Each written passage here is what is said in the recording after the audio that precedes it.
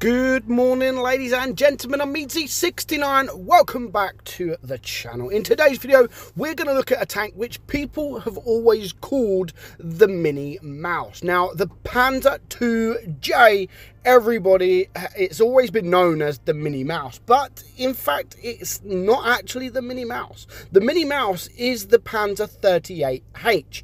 I don't know why it's the Panzer 38H, to be fair. I think it is because of the armor profile back in the day was absolutely insane. It really was. But people nowadays do get confused with the Panzer IIJ. They think this is the Mini Mouse. They do think it's the Mini Mouse because of that armor profile that this tier 3 tank has got. Some people do call it the Mini Mouse, but yeah, it's not. It is very, very heavily well armored, apart from if you are coming up against tanks in tier 4 or even tanks now in tier 3 with using their premium rounds. But the armor's still pretty good. DPM is pretty good at what it is. The only really negative thing about the tank is the penetration. You've got 4 shots in your magazine with shells per shot 2.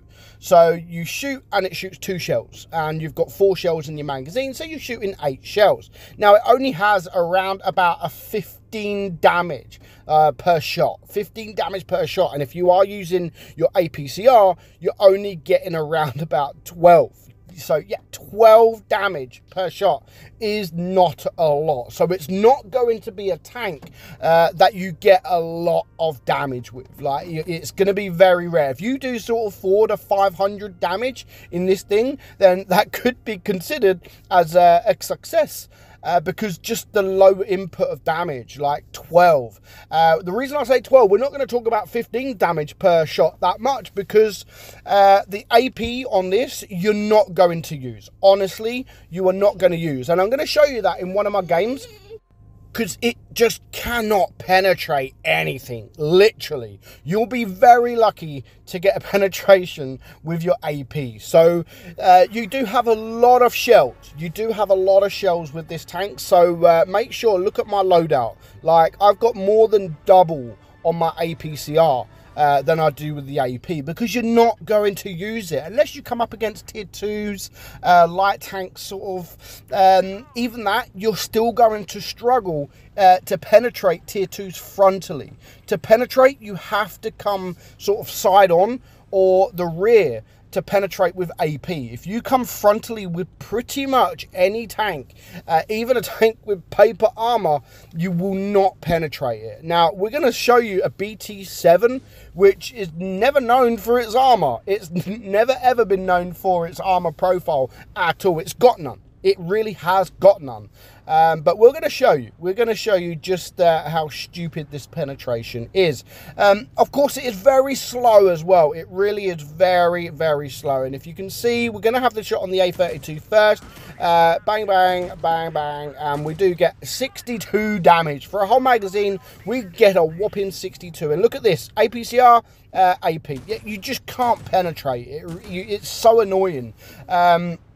I don't think this tank is as much fun as it used to be. It really did used to be fun. Like, back in the day, you used to be able to run 2 of these, go into cap, both of you cap, and then the enemy will come to you. They won't be able to penetrate you, and you just absolutely tear them apart. Of course, with your APCR. And when there's 2 of you shooting that many shells, then yeah, you can clear them a lot quicker. But yeah, I don't think this tank is half as much fun as it used to be. Now, those of you that play or know about what PC, this was, I think, one of the most expensive tanks in what PC. Like, nobody could get their hands on it, and I can't remember how much it was, but it was hundreds. Like, in the hundreds to get this tank. It was, some people might know a little bit more. It was years ago, so I've kind of lost my memory. But yeah, it was a very, very hard tank to get hold hold of, and everybody wanted it, but it was just so expensive.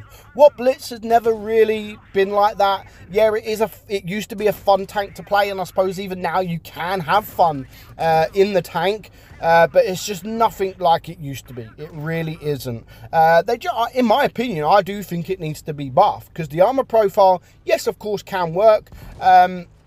Tanks with on the same tier as you, yes, they might be able to struggle to penetrate you, but as soon as they switch to the APCR, yeah, you are like butter. Like, especially your lower plate, side on, they can penetrate you very, very easy, and of course the rear as well. So you always need to try to be face on to the team. Of course, you can still bounce shots. I'm not saying like nobody, I'm not saying everybody can penetrate you.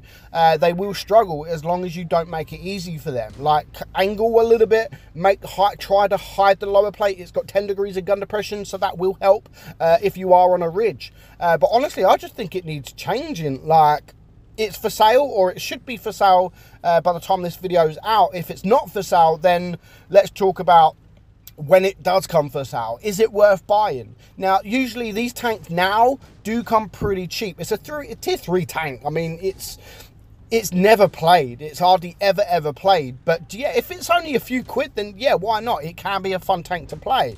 It's more fun in your first few battles, because you should, it depends on the queue times, but you should come up against a lot of tier 2s, or some tier 2s.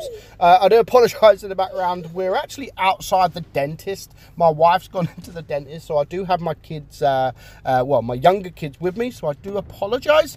But yeah, it really isn't the same tank as it used to be. It really isn't. So I personally would keep everything as it is, but just give it more speed, because that is, for me, a massive downfall, the speed of this tank. So yeah, I think it needs more speed. I don't think it needs more armor. I don't think even the penetration. I mean, yeah, the penetration sucks, but that is what makes this tank really unique. You have to use your APCR. But I would just give it more speed, because the traverse, if tanks come around you, they try circling you, it's easy. It really is there's another baby. So yeah, it really is easy for people to penetrate you. It's easy for them to get around you and just to absolutely destroy you. But yeah, I think it's time to go, because there is a baby crying. But if it is for sale and it is cheap, then yeah, you might want to think about getting it just for the fun factor in the tank. But it's not a fantastic tank. The best thing about no one playing the tank, that it is a very easy tank to ace, as you're going to see here, like 480 damage, and that was still a mastery badge. It just reminds me of the Kennyotsu, you know, no one plays it. Very easy tank to ace. I say it's an easy tank. This tank isn't that easy, to be fair. Yes, you do low damage to get the mastery badge, but yeah, it's very difficult to get that damage because of the low alpha per shot. It does make it very difficult. So there we go, the Panzer 2J, what some might call the mini mouse. It's not actually the mini mouse, but I can see why people do call it. So hope you enjoyed today's video. Sorry about the graying. I'm Meadsy, and I'll catch you all soon. Bye bye.